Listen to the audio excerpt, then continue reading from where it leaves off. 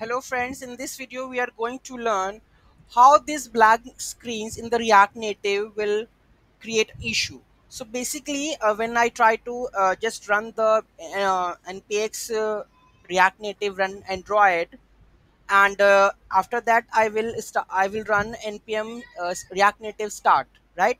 So it shows me the blank screen. My react native shows when I run the build, and when I start the build it shows the blank screen. How we are going to sort it out this issue? So I think many of the people are facing that kind of issue, so let's start the tutorial on that, like how we can fix this issue. So first of all, to fix this issue, what we have to do, so let's first of all you need to run, let me control C is there. First of all we have to run the command npm react native start first. It should run the first command. After this you need to run the command react native run android, right? After running this command, let's see what happens. This is currently the blank screen that we are showing.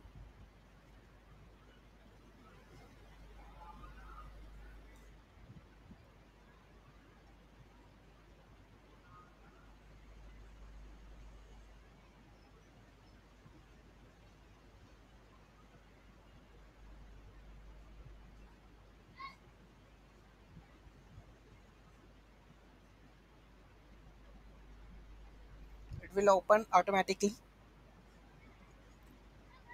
downloading, and see, it will come in up. Why? I don't know why this happening. So let's take a call. So here you can see that installing the apk to that app installed on one device, right? First of all it will connecting to the development server. If it is not running, then it will not going to start the app. So before, you need to run the development server first, and after this you need to start, then it will start connecting the app, right? So development server npm react native start first, then build after that, then it will show you the, then the widescreen problem will go off, and it will show you the first react native mobile app over here, right? Thank you so much for watching this video. Have a great day. Please do like, share and comment.